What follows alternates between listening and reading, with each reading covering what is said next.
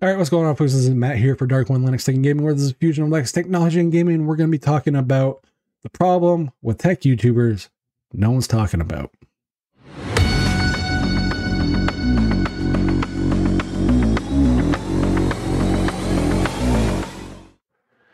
So what is the problem with tech YouTubers that no one wants to talk about? Their point of reference for what budget is fucking fucked and skewed to beyond belief. So what do I mean by that?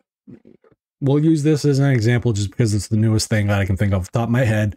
The Google press conference that came out about the Pixel Fold. From a technology point of view, cool, Google's getting into foldables.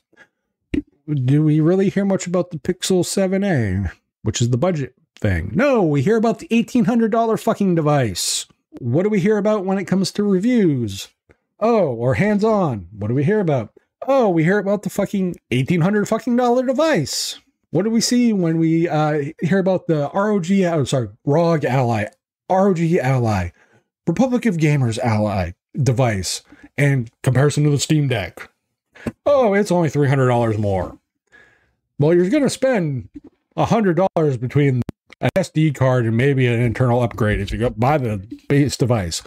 $50 at a time at my leisure. That's the difference. People live in a 40 to 60 price bracket. As far as 40K or 60K, most consumers live in that bracket. So they're anywhere from $3,000 a month to, $4,000 a month, give or take. And where pricing is and structuring is on everything else currently, do you seriously think that a $300 difference isn't a big fucking deal? I love the point of reference for shit. I do. It's not even about access. I don't give a shit that they have access to this stuff. Cool. I don't even give a shit that they review it. Cool. It's tech. I love seeing the new shiny. It's all the subsequent tech stuff that they do as it relates to this stuff. So what we'll see as an example, oh, they'll get a ROG Ally with the XD mobile dock. Okay, cool. So now I'm at a $1,500 price point. Yeah, that's budget. Like, their point of reference for what budget is for most consumers is fucked because they don't actually live in the budget end of the sphere because they have access to all the other shit. So when they do budget builds and everything else, they're not budget builds. They're not bang for buck mentality. They're not looking for deals. As an example, I have a fucking $2,200 laptop. It's a Gigabyte Aero, I think it was XE4 if I remember correctly. i7 12th gen, 3070 RTX, 16 gigs RAM, yada, specs, whatever, 4K screen, etc. I did not spend $2,200 on a fucking machine because I am not a fucking idiot.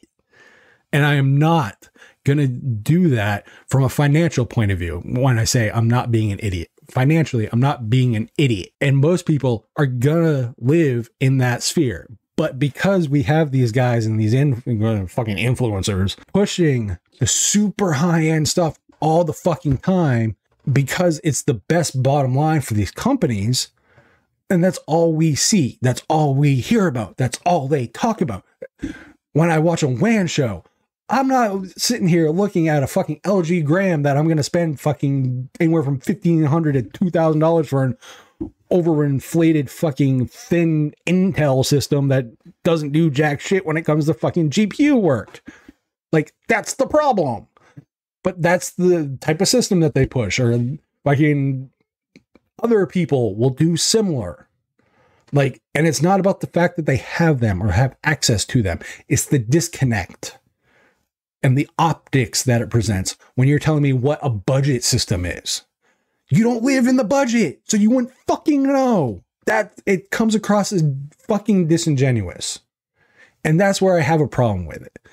So, yeah, okay, you want to do a budget build. Like, the last one that I remember where LTT did a comparable system to the Steam Deck, if I remember correctly. Cool, whatever.